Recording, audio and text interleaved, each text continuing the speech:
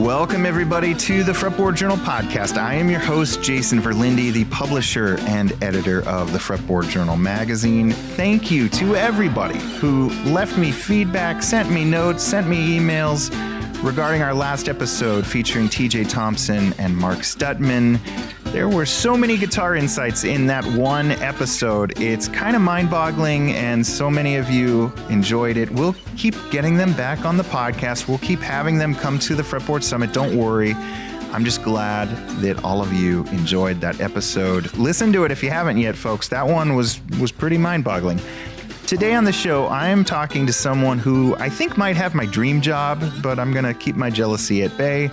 Richard Walter of MIM, the Musical Instrument Museum in Phoenix, Arizona. MIM is this state-of-the-art, gorgeous museum dedicated to all things musical instruments, not just Western, Jimi Hendrix smashed this guitar kind of instruments, but instruments from around the world. It's like nothing else around, and Rich is the senior curator. He gets to decide which instruments the museum obtains, which ones they borrow from famous musicians, how they're going to be documented and exhibited, and so much more. We also talk about how he's able to preserve these instruments and some of the rules of thumb he follows when it comes to climate control. It's a great talk. It's an incredible story. And the best news of all is MIM and the Fretboard Journal are going to be partnering on some exciting stuff for the next year or so. I'm excited about that.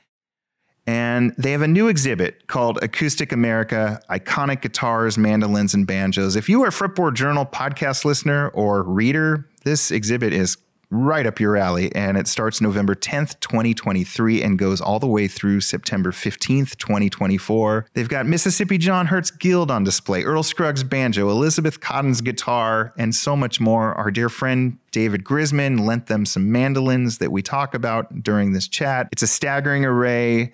I'm super excited to see it firsthand, and I want to plant this seed. We are plotting a Fretboard Journal meetup at MIM during this exhibition. Rich is offering Fretboard Journal podcast listeners and readers a private tour of sorts. He's going to show us his favorite things. It's going to be fun to geek out with him on the exhibit. We've been tossing around some ideas on timing.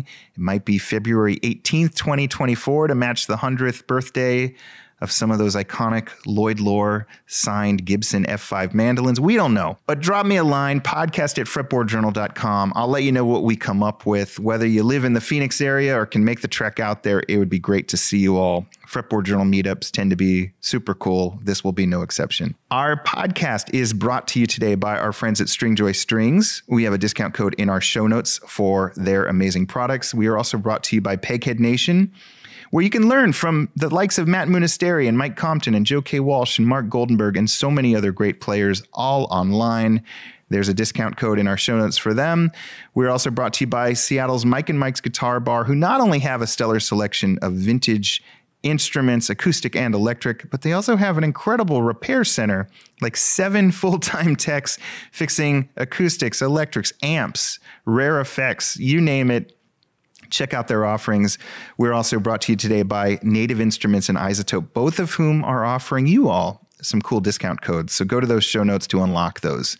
We have a new issue coming out. It's our 53rd edition. I've been working like crazy on this one. Lots of historic guitars that we tell the story on, as well as one heck of an interview that I was lucky enough to do with Ben Harper, plus so much more. 128 pages as always. We've never shrunk our magazine. It's always 128 pages. It is such a cool keepsake coffee table style magazine. I hope you will check it out. Subscribe at fretboardjournal.com. Last but not least, we have a Patreon for this show. I'm going to include a link in the show notes, and you can get the podcast ad-free along with some bonus content.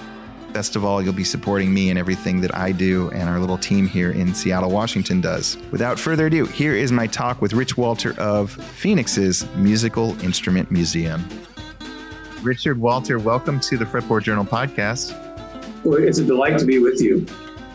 You and I have connected over the years on various projects. We've talked about stuff happening at the Musical Instrument Museum in Phoenix. But before we get into that and your chapter there and what you've been working on, give us a little history about yourself, because to many of us, it seems like you've got the greatest job ever. You get to go cherry pick these amazing instruments and showcase them with every exhibit. Yeah, well, I mean, I feel very, very fortunate. MIM is a truly unique place. And the capsule comment about myself, I have a background in anthropology and archaeology. That's what I studied in college. I've always really liked material culture. I liked Matchbox cars and Legos and things that had details. And I guess even in that respect, always had a little bit of a gene for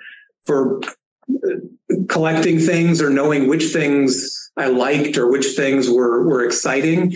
And that certainly has been helpful or been an ingredient of what I do here. So after anthropology and archaeology, I got a degree in folklore and ethnomusicology because I was going to college in Rockbridge County, Virginia, where there was some really extraordinary music going on. I'd never been exposed to people playing bluegrass music or acoustic music or really live music in their homes in the way that people were doing all around that area of Virginia. And it was really fascinating to me and certainly not unique in the world. I just didn't happen to grow up with it. So it was a real eye opener for me. And then I learned there was a thing called ethnomusicology where you can, pursue that as a real earnest interest, how people make music important to their lives and how that expresses itself. And so I did that and got really lucky that the timing lined up. There was a job opening out here at the Musical Instrument Museum that was appropriate to my background. And I was living in Southern Indiana. I was going to school at Indiana University and teaching at Butler and working at a wonderful audio archive on the campus of Indiana University, but was offered the position here in the curatorial department. And a couple weeks later, I was living in Phoenix, Arizona. Didn't hesitate. That's incredible. So when they brought you on, how much of a instrument gear history fanatic were you? I had my own private fanaticism, I guess. And so I play a little bit of music. And so I had a banjo that I really love and had learned how to play mandolin and started learning some guitar chords in high school, but never really took it seriously until, again, I was exposed to flat picking musicians around Rockbridge County, Virginia, a guy named Larry Keel in particular. And then a lot of wonderful local players, Randall Ray, who actually builds Rockbridge guitars now, Burr Dats. I mean, there's a whole community around there who just blew my mind and were really generous and talented. And so I got into it more and more and was surrounded by people who played music at a real high level. Danny Nicely, great mandolin player and guitarist. So I got really spoiled. I accidentally found myself in a place where the people were so good that I really wanted to learn how to be some kind of part of it. So I had a little bit of history in appreciating these instruments and finding a couple that I enjoyed playing for myself, but nothing on the magnitude of being in a global collection and starting to have some responsibility for growing and shaping what a museum collection could look like with the help of a whole curatorial staff and an exhibits team and a lot of people who work here. Yeah. And how established was the Musical Instrument Museum when they brought you on? I came out in late 2014, almost exactly 9 years ago, but we opened in 2010 to the public. Mm-hmm. And then in a couple of years prior to that, there'd been a huge amount of effort going into accumulating the collection, getting it ready to open to the public in 2010. And so in that sense, certainly the facility was established, the mission was established, and the premise of representing authentic musical instruments from every part of the world was in place. And there was a real critical mass of the collection, thousands of instruments. And then since I've been here, it's been a process of refining that vision and going back through the collection constantly and looking for real specific opportunities to enhance the collection, find uniquely, special instruments from, again, all over the world. Mm-hmm. And And that's an ongoing process, again, with a team of curators and wonderful registrars who help the practicalities of getting things here physically from all parts of the world. So it's a big team effort, but the mission was well established right from the get-go. And there's just been an ongoing process of continuing to refine the collection and present it in the galleries in ways that we're more and more proud of. Yeah. You guys have this state-of-the-art, beautiful facility. And even in the 2 decades I've been working on the Fretboard Journal, I've seen some museums come and go, and some museums celebrating fretted instruments pivot and change. It's not easy running a sustainable museum. What was the history of the Musical Instrument Museum, and who started it, and what is the mission statement of it, or what is it now, I guess, is a question. Yeah. The founder of the museum is a gentleman named Bob Ulrich, and he had previously been the CEO and chairman of the board of the Target Corporation. Mm-hmm. And so he actually brought this incredible retail mind and a vision for a museum. He had a real appreciation for how music as an art, as an expressive art, really touched on people's sentiments and emotions. And he and a dear friend of his, who is an African art expert named Mark Felix, were discussing this, and they both appreciate cultures from around the world and art from around the world, but realize that music taps into something that virtually everyone can relate to and has an experience with and has nostalgia and taste and all that for. And they realized what really didn't exist anywhere was one place where it wasn't just Western classical instruments. It wasn't just, fabulous grand pianos and Stradivarius violins, something where really the on-the-ground music from all over could be portrayed with real musical instruments that in and of themselves would be really thought-provoking for people who hadn't seen things from the other part of the world, separated by oceans, separated by generations and centuries.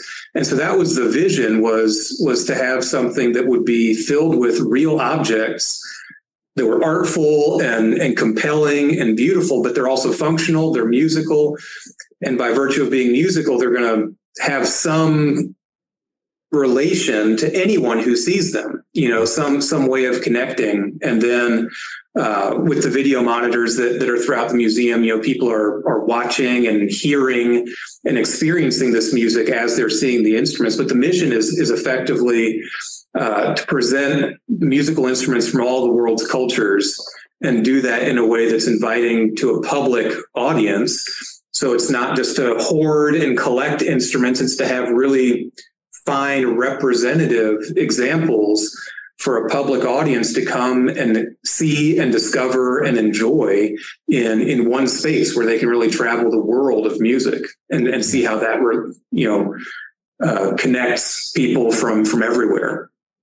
And as a senior curator, I think most of us, we follow certain individuals on Instagram or YouTube, and we see these guitar safaris and people going to, open dusty old barns and look for these rare instruments, or wheeling and dealing with the high-end dealers.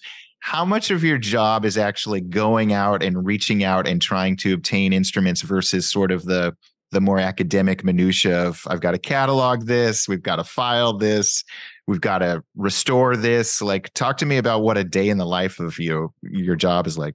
Well, that's where we're really fortunate, again, to have a fantastic staff of specialized professional people. And so in some organizations, the person called a curator would be in the lab studying and doing forensic research and cataloging and doing all those things. We actually get to split that work across a lot of people. We have registrars that help with the database. We have a really extraordinary conservator who does the hands-on maintenance type of work, making sure the objects are structurally sound.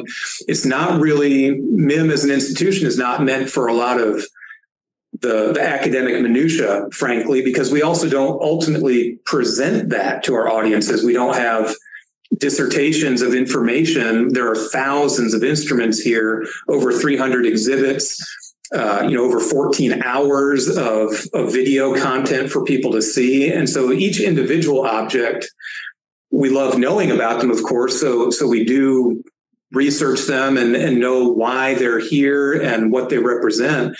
But we can't even present a lot of exhaustive information. So we don't spend a lot of time on any given object, hours and hours, weeks and weeks. So a lot of it is involved with reaching out into the world, trying to pay attention to what exists outside of our collection and whether or not there are opportunities to bring important things into MIM's collection. Sometimes that takes the form of actual acquisitions, purchases, but we have a lot of relationships with lenders, with collectors, with people who've been excited to donate instruments to the museum because they've recognized that MIM represents a particular environment and a particular audience and a particular attitude towards showcasing these things. They're not just going into a catacomb somewhere. They're really meant to be on public view. And so we've had wonderful opportunities with people who have really historic things, really special things, and they've decided, given a variety of options and alternatives, that MIM feels like a really comfortable place, an exciting place for them to contribute things. So there's a lot of that. That a lot of the time is spent on the curatorial department seeking out the objects, the instruments, the content, and working with our designers to figure out how to get that in the eyes of the public rather than squirreling it away and using it for kind of private research purposes. It's really, there are too many moving parts and too many fast expectations here to really indulge in that one by one, I'm going to sit down for weeks with a microscope kind of thing. And again, we're lucky that we have other people here who help us gather that information with the ways the instruments are handled along the way. Yeah. You have a huge museum, and the facility is just world class and was built for this. I once toured what was at the time the Experience Music Project, now Mopop, here in Seattle, and I got to go to their archives, which was offsite and far more expansive than what was actually on display. Is that what happens at MIM as well? There's a whole bunch of instruments that might get brought out for certain exhibits, but otherwise are hidden away, or is everything kind of on display? Well, there are a number of things in storage. Again, we're lucky the whole facility was purpose built, and so the storage is here on site. At any given time, I don't know the exact numbers, but call it 4,000 to 5,000 instruments on display. And I think the whole collection might be closer to around 10,000. Again, those are real rough numbers, but a solid half and more of the collection is always going to be on display. But then we do have objects in storage that are great for us to go back and help rotate exhibits. We can change the themes in any given exhibit if we need to. We have extra examples. We can sort of change the calibration of what's on view. But ideally, again, as part of the real premise and mission of the museum, the really important things, the real gems, ideally are meant to be out in the galleries for people to see them. We don't like to have the great stuff in hiding.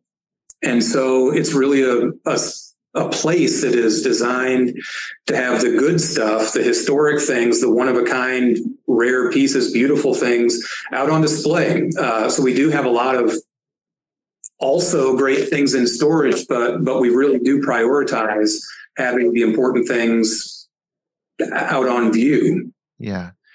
And as a curator of a well-funded museum, does it matter to you whether you permanently acquire a rare piece of musical instrument history versus getting it on loan? Do you favor one over the other? That's a great question. And interestingly, we love having things in the permanent collection. It gives stability. It gives real longevity to having some iconic things here. But because it's really meant for the public, Mm-hmm. we equally love having things on loan. And there are a lot of objects out there that are part of other established collections around the world. They deserve to be with the museums or the families or the estates of the people who already own them. And if they're willing to share them with MIM for a while, we're thrilled for that. And we don't feel we need to own everything. We just really love the opportunity to display it here and to host it for a while. And we've been so lucky and really grateful that people have had extraordinary things on loan. And that's just as exciting for us because it fills the galleries and people come through the door and still get to see them. So yeah, we don't need to own them, but we love working with people who recognize how MIM operates, how things will be presented, and feel comfortable that they'd enjoy sharing what they have with a place that caters to that specific interest. Yeah. And that's going to lead to the exhibit that you guys have opening here very, very soon. One more question, though. How often do these instruments get played once they land at MIM? Yeah, honestly, they get played infrequently, but also we do keep an eye out for special opportunities. And we know they're musical instruments. We know that they're designed to be used, but once they're in this museum environment, we take quite seriously that we have an obligation to preserve them too. So we work really carefully with our conservator. We're really cautious about any of those opportunities. But for instance, last year, one of the instruments that's on loan here actually is Charlie Christian's guitar, his ES-250 Gibson. And we don't own it, but the owner is really generous and really realistic about the idea that it's exciting for it to be played. And Julian Lage played it for part of a concert in our theater last year, and it was really exciting. More recently, we had acquired a piano that originally belonged to Pannonica de Koningsvaarder, so the jazz baroness, and Thelonious Monk selected that piano from the Steinway showroom, a really, really cool piano, basically the piano that lived in Pannonica's home for decades.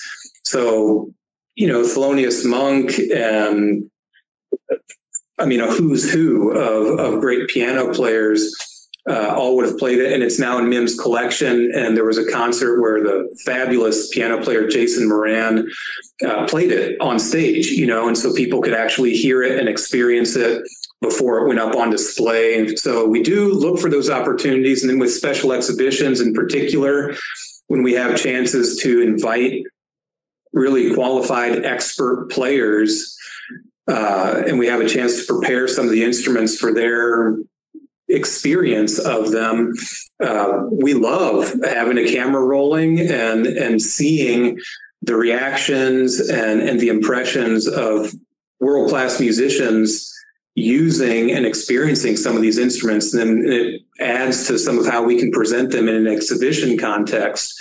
It's a long way of saying not often do we do that, but we recognize the value certainly.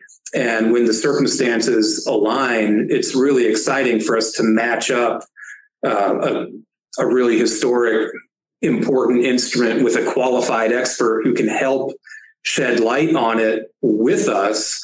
And we get to experience kind of through those hands, those insights, why some of these objects are extra important. So cool. Is there video footage of Julian playing the Christian guitar? There is. Yeah, there's a clip. He was playing 7come11 with his trio, and it's just outrageous. I mean, it was an awesome moment. And you can find it. You can go on YouTube. I think it's on MIM's YouTube channel. I think Julian posted it as well. But if you type in MIM, Julian Lage, Charlie Christian, it'll probably come up, and it's a wild performance. Yeah.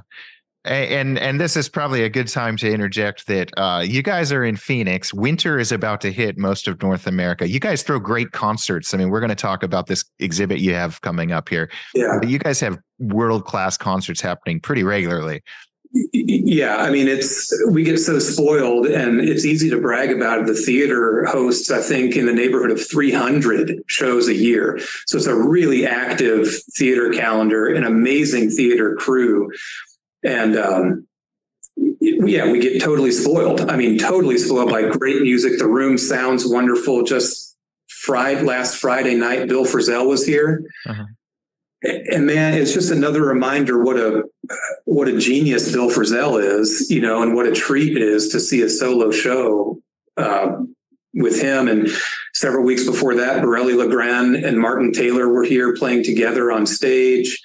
Yeah, anyone who lives within any reasonable, even a couple hours radius of MIM should pay attention to our website and the theater calendar, because there are some really knockout concerts that happen all year long. Yeah. Well, I'm thinking for those of us who need to escape winter, Phoenix is pretty easy to fly into. But yeah, I know when it comes to museums, when it comes to anything academic, there's a lot of planning. The thing that launches this month has been getting worked on for years. We're here to talk about the Acoustic America exhibit, which opens November 10th and goes for basically most of 2024. When did the kernel of that idea hit you, and how did it come together, and what was the original idea? And let's talk about it. Yeah, well, there are a couple versions of that, and some of them are just real indulgences. The kernel of it started years ago in Virginia, when a buddy of mine had a copy of the Tone Poems record, David Grisman and Tony Rice. I'd never heard of it. It actually had come out somewhat recently. He said, "I think you might dig this." And I listened to it. I thought, man, what is this music? This is amazing. And it just so happened that same place is where I heard people for real playing guitars and mandolins and banjos. So that's the way back kernel, like really in the back of my mind, in terms of having a huge appreciation and kind of a debt of gratitude to David Grisman and Doc Watson and so many of these, Clarence White, all these people who set that tone in my head. For the Acoustic America exhibit that we're launching in November, David Grisman had played here several years ago with his trio, with his son and Danny Barnes. And I'd seen him a number of times over the years, but that was an opportunity to see him here and maybe even subliminally plant the seed that it'd be really exciting to maybe someday represent some of his music in some format here at MIM. These special exhibitions that happen in a space we call the Target Gallery, that's the main kind of signature gallery that changes each year. They rotate themes around the world. It's been Central African mask traditions, ancient Chinese instruments, all kinds of things.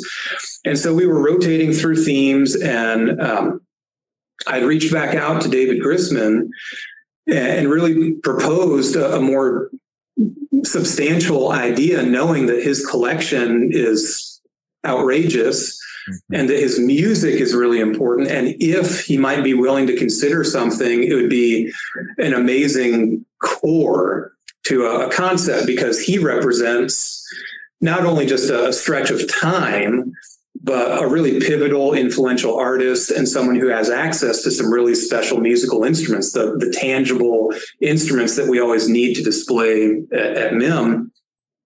And he was willing to consider it, and we started exchanging some ideas, and he was very generous in providing some lists, some potential lists of neat things from his collection to consider. And then I started reaching out to other people to see how that might all combine or complement.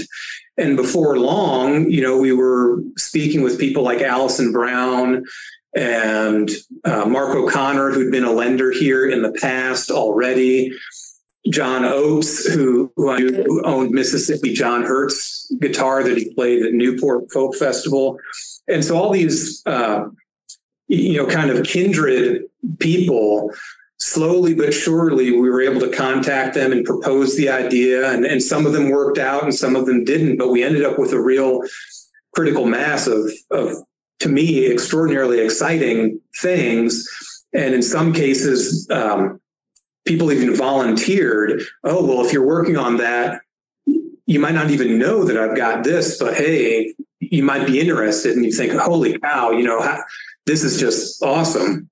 So it began with David Grisman, and then a lot of wonderful people have gotten on board with the idea and been willing to loan some extraordinary things. And along the way, MIM, as part of our ongoing acquisition process, we've been able to acquire a few things that fit into that same story of Acoustic America, really important mandolins, banjos, guitars, ukuleles, steel guitars.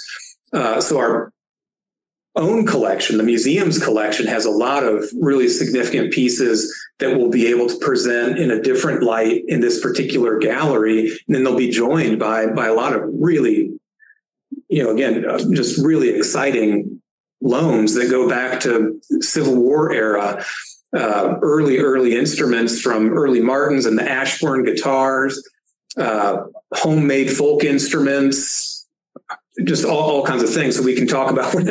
I could ramble, but that's sort of the concept, and we've been at it for a number of months, certainly in earnest, to pull these things together. And all the lenders, including a lot of very busy touring artists and people who have quite busy and complicated lives, have all been so cooperative to pull together their own energies and help us out and make sure everything got here on time and could all happen. In terms of filling this target gallery with gems of the world of American acoustic instruments, how many actual instruments did you cram in there? Yes, there are going to be 90. So 90 instruments. And what's really exciting, the title is Acoustic America, Iconic Guitars, Mandolins, and Banjos. That's just kind of the capsule comment. There are more than just that. But that's sort of the world we're operating in. And it'll be a full gallery. So 90 objects. And what I love about it is, given that they're kind of basic categories and fairly familiar objects, honestly, guitars, banjos, people generally know what an ukulele looks like. But every one of them is different. And I really love the fact that it is a reflection of people. Just the whole museum is designed to reflect human beings through musical instruments. And in this case, every banjo is different. Every guitar has a separate personality. Every mandolin is a really distinctive version. So we don't just have a lot of duplicates and redundant things. Every single object in there stands as a personality. It has a real characteristic, a real identity.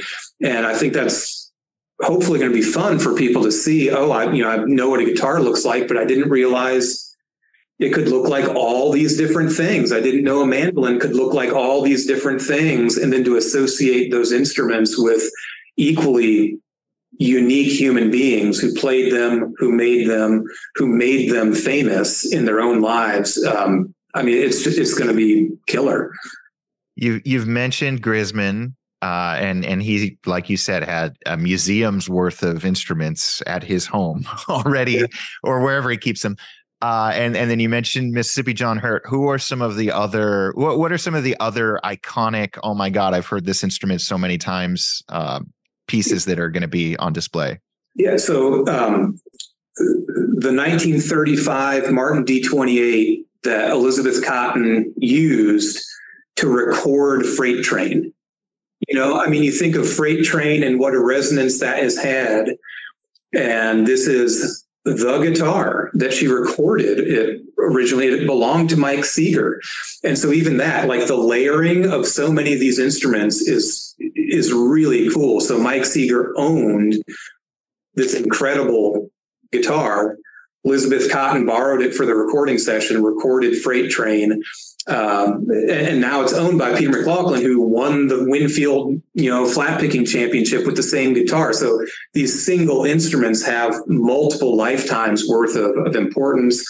Jethro Burns' first Gibson mandolin, Gus Cannon's banjo,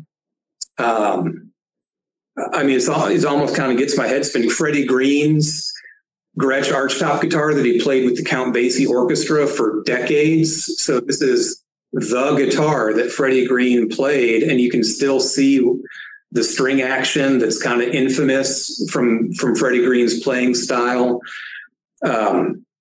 David Grisman's Fern, the 1925 Fern F5 that was part of the original quintet record, and he played it with Stefan Grappelli and everyone else. Mark O'Connor's fiddle that he debuted on the stage of the Grand Ole Opry.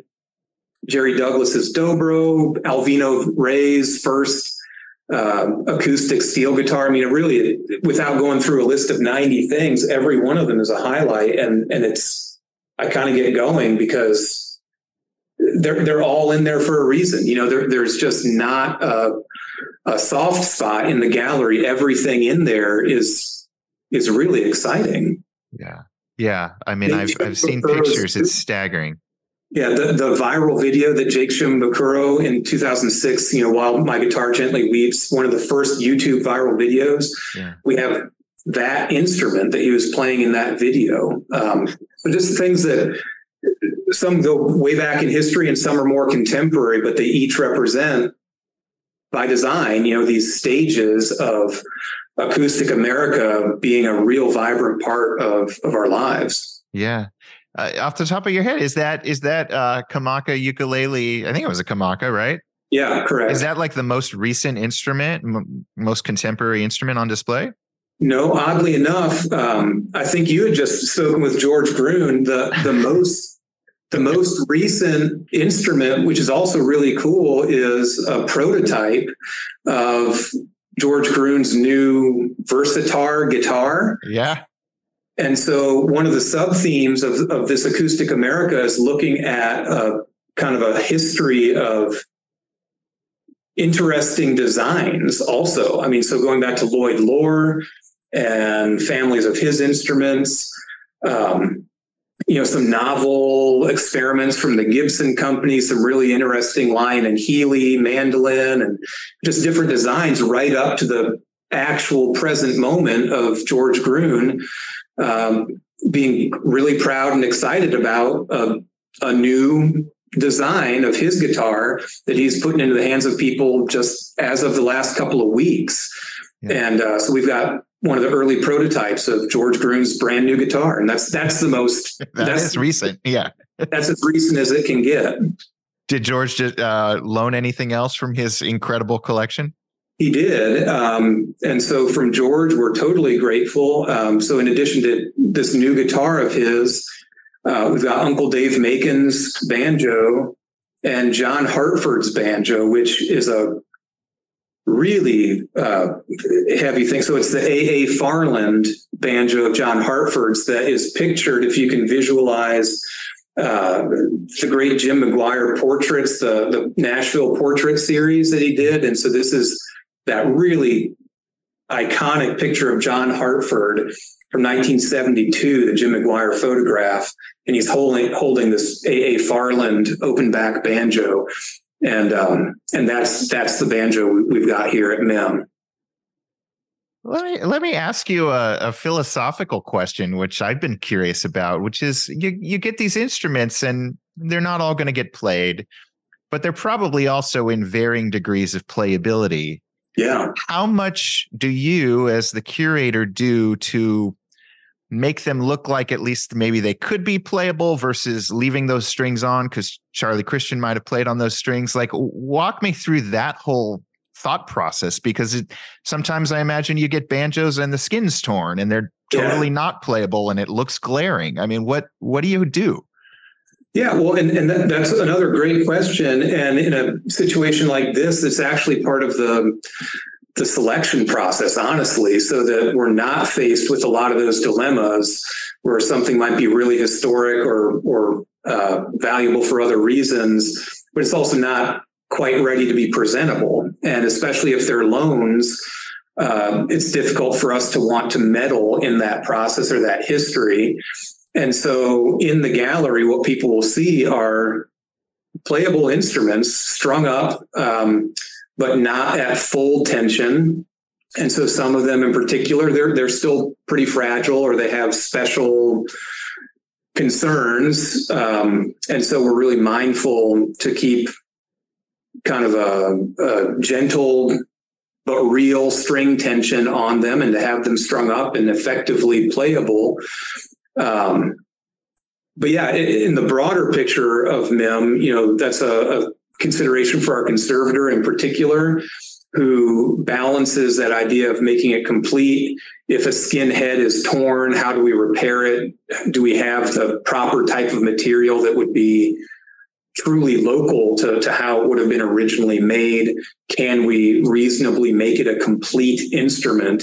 So we certainly want to display things as if they are whole and complete and playable and functional. And that's it's an important parameter for how we collect things and acquire things. Is ideally we don't have things that need a lot of completion, that they're basically intact and ready to go. And so for someone like, especially the touring artists, and their personal instruments they've been willing to loan, in a lot of cases, these things are road worn, working instruments. And so they're pretty ready to go, and they've had string tension, they've been used, they've been played. Alison Brown's Stelling Staghorn banjo, the thing's built like a tank. It's an incredibly well-built instrument, so it doesn't have full tension on it. We don't want things to just be static under tension, but yeah, it's totally rock solid.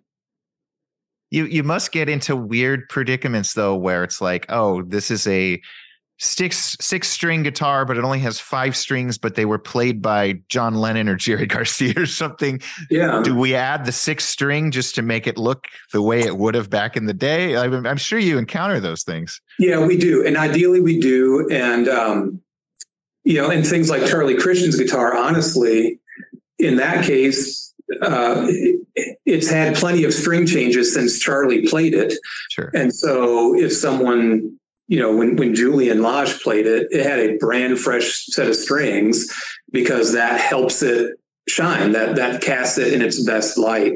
There are situations where a string breaks or something happens. And we also have a stash of old strings or period correct strings. And our lab has a lot of period correct and region correct materials that help us make those choices and help us make those decisions and complete that work in a mindful way. Mm-hmm. You are a musician, and you get to live and breathe these old instruments day in and day out. Were there a couple instruments that just, when you opened the case, exuded some sort of unique energy that really just knocked you out? Maybe they weren't even famous, but you were like, wow, this is history. Well, a lot of them do. And again, I could just sort of start rambling, and I know that's not the point.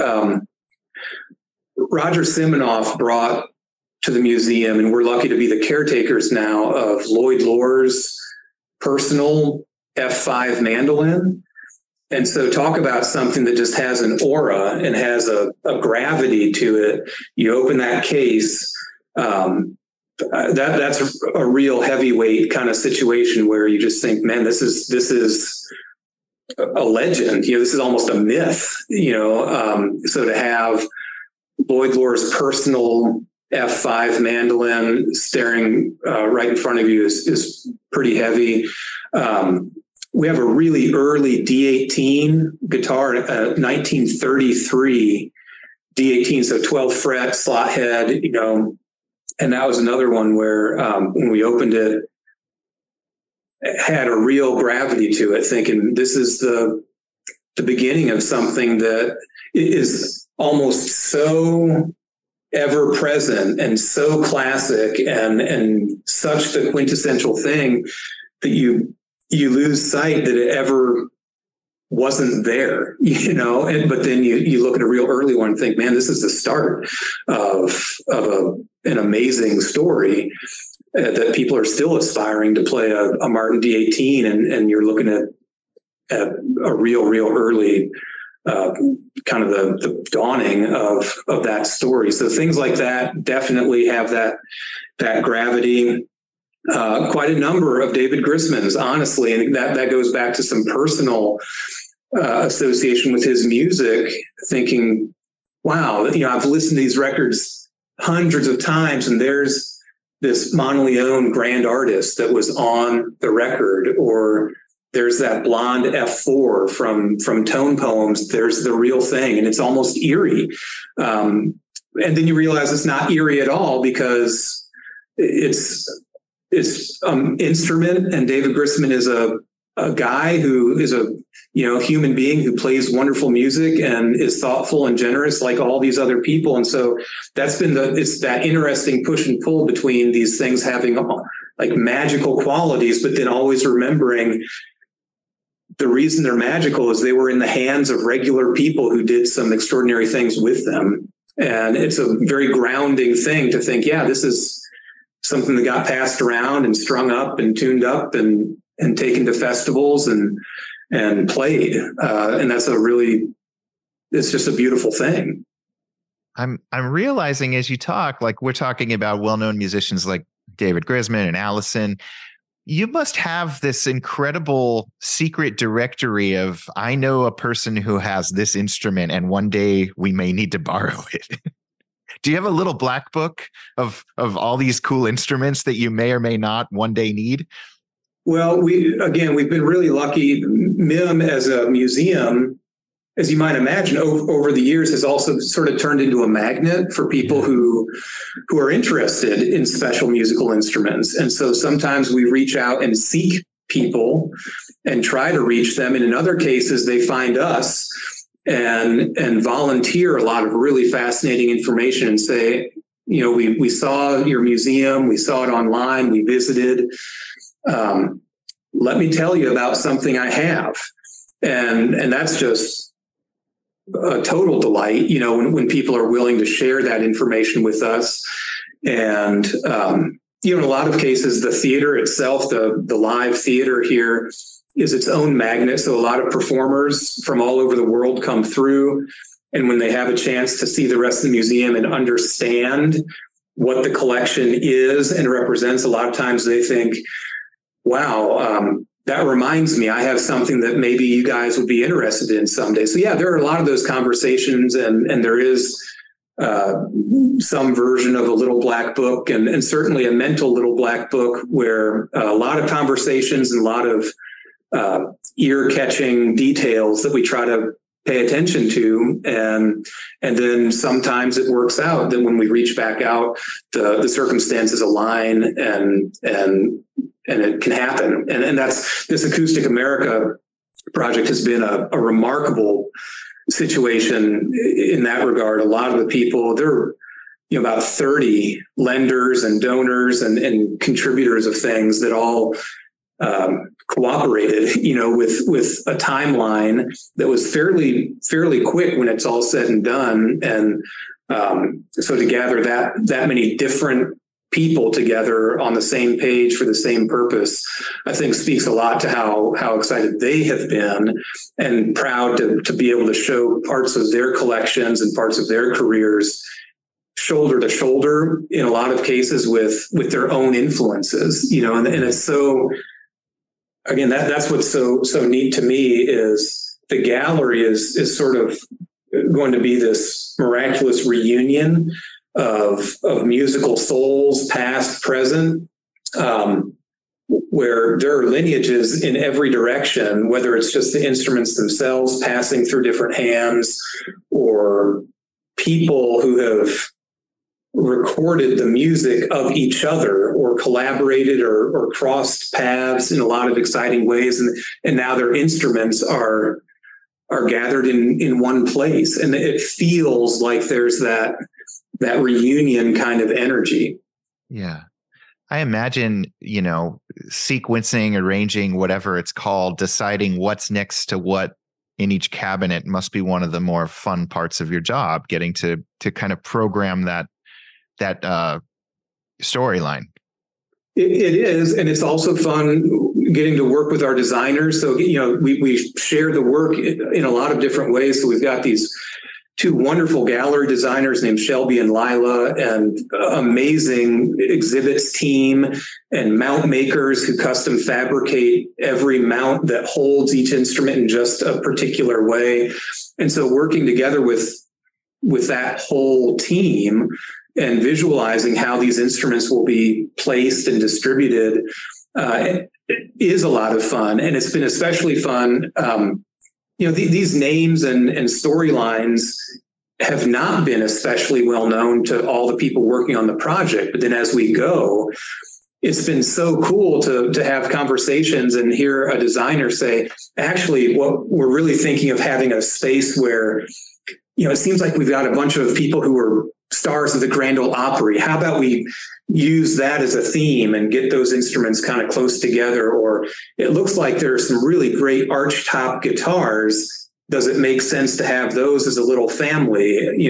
Those little conversations as they start stemming from more and more people makes it feel like the information and the characters do kind of make a difference. They do land in new people's ears and imaginations, and they start configuring themselves into blocks of narrative that make more and more sense. So not just from kind of the nerdy curator, but everyone involved starts thinking, actually, hey, this is going to work really well together. These instruments deserve to be shown in a certain angle, a certain position. Let's make sure this stands by itself. Let's make sure these are adjacent to each other. And it really is a cooperative effort. And it's great fun to see that materialize. The gallery right now, the walls are up, the paint is going on, installations will begin next week. And that's when it really starts feeling like the fantasy turns into a reality when you see the instruments in that space. So that's going to be just another exciting step. You guys, I mean, beyond this target gallery, which we're talking about, you have this, like you said, all encompassing every musical instruments from around the world, different centuries. It's incredible. When it comes to fretted instruments, like what we're talking about, what the Fretboard Journal celebrates, yeah, you're in Phoenix. That's a harsh climate. Is there a specific humidity and temperature you try to keep these instruments at? You have a state-of-the-art facility. I'm sure you could dial it in as close as or as exacting as you want. Yeah, that's another great question. It's a real practical one. So yes, we keep it hovering around 50% relative humidity. So, between 45 to 55 and as close to 50 as possible. And then right around 70, 72 degrees Fahrenheit inside the building. It is a harsh climate. So once you step outside, it's dry and hot and not very forgiving, but inside the walls, that's also where we're really so lucky that the building was designed with this purpose in mind. So the whole climate control system is really sophisticated, and it's extraordinarily important for it to maintain that stable environment. Because it's also interesting, it's not just the strict humidity or temperature, it's the fluctuations. It's how much that pendulum swings that can really be destructive to instruments going through cycles of expansion and contraction. So that's really what we try to keep things, that pendulum swinging as narrowly as possible and right around those ideal parameters. And fortunately, it's worked real well. Yeah. I'm sure a tour of your humidification system would be amazing for the guitar nerds out there, just to see what state of the art looks like. Well, yeah, again, we've got a whole facilities team and they stay on top of this building, staying healthy. Yeah, that's so cool. The exhibit runs November 10th to September 15th, I believe. We're going to be celebrating it a lot on fretboardjournal.com because it's super cool and talking to you probably more. When it comes to these shows, you guys, like you said, are doing like almost a concert a day, it seems like. Do you think about the concert programming? Does this exhibit lead to specific concert programming to celebrate it? Yeah, ideally it will. And we've got a great artistic director, and because that horizon through September still has plenty of time, but he already has some really cool things on the calendar. November 10th, that opening day, as it turns out, John Oates is going to be here performing in the theater. John Jorgensen's going to be here not too long from now. In the spring, Daryl Scott is coming. I'm really excited for Daryl to come out. He's such an extraordinary performer, and he's got several instruments in the exhibition. Sam Grisman and his band, the Sam Grisman Project, are going to be here. Peter Rowan is scheduled next spring. So yeah, there are some really terrific concerts that align really closely with the narrative in the exhibition, in addition to all the other concert programming, but it'll be fun. And I really hope that those artists, when they are here for their concert dates, will have time between sound check and dinner or whatever it is to take a step into the gallery, because in a lot of cases, they'll literally sort of be seeing some old friends. Mm-hmm. We're going to have to do a Fretboard Journal gathering at MIM at some point. I would love it. Okay. Yeah. If anybody out there wants to have Rich give us a tour of MIM, maybe in January, February, March 2024, while this thing is sort of in the middle, reach out to me, podcast@fretboardjournal.com. And also, I guess if anybody out there is secretly holding on to some incredible historic instrument, they should be reaching out to you, right?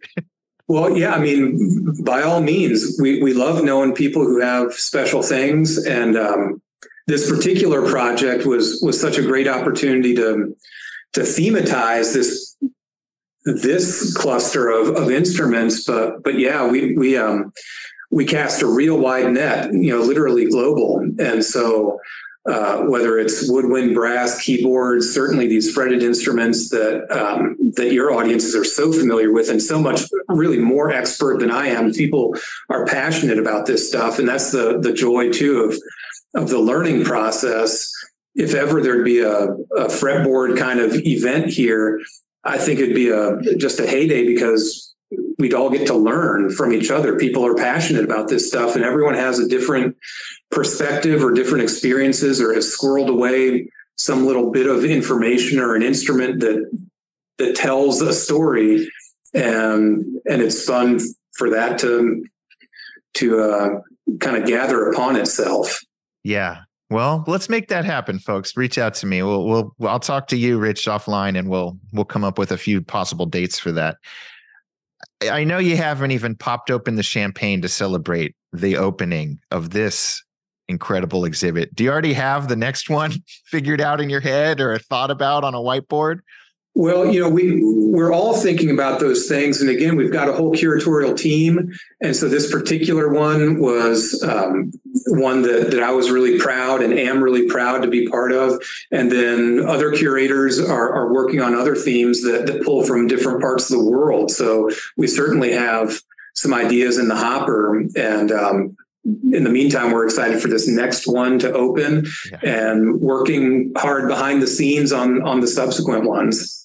So cool. Again, the exhibit is called Acoustic America. It's starting November 10th. MIM is an incredible facility in Phoenix, Arizona that everybody listening to this should check out at some point.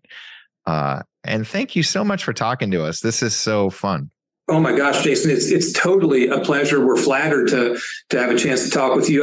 Fretboard Journal is the greatest, and really is such a gift to the, guitar, mandolin, banjo, to the fretboard community. It's an incredible thing that you've created. And so to have a chance to talk with you it's sort of like getting a chance to see these instruments up and close, after reading Fretboard Journal for so long. To get to discuss it directly with you, it's really a treat. Yeah, thank you. Well, I appreciate that. I'm flattered. And maybe at our next Fretboard Summit, we need to have you do a little tell-all of what it's like to be a curator at a museum. Well, I've just given the brief version, but it's great, and we hope everyone listening, definitely MIM has cool stuff all the time. But if you're interested in these particular things, this is right a pretty intense dose of these incredible historic instruments. Yeah, you had me when I in maybe one of your email signatures or something, there was an Earl Scruggs gold-plated banjo, and I was like, where else are you going to see that? Yeah, I mean, I didn't even mention, Earl Scruggs Granada is here, an older Granada, actually, not the one in the Country Music Hall of Fame, but a 1928 archtop Granada that he had for 50 years in his home and engraved all over the place. Just cool stuff. So I won't get ramped up again, but we hope to see people out here because there's a lot to see, a lot to really freak out on. Yeah, I can't wait to see it myself. Thank you so much. Thanks very much, Jason. All right, that was my talk with Rich Walter. I hope you enjoyed it. I can't wait to get to Phoenix, and I hope to see some of you whenever we get this Fretboard Journal meetup thing going. And as always, if you like the podcast, if you enjoy these interviews week after week with people you're probably not going to hear about in any other media outlet, we have a Patreon. You can also just leave us a review over on Apple Podcasts. It's a great way to show your love for the podcast and tell others that it's worth tuning into. We have more great episodes on the way, so thank you for tuning in. Until next time.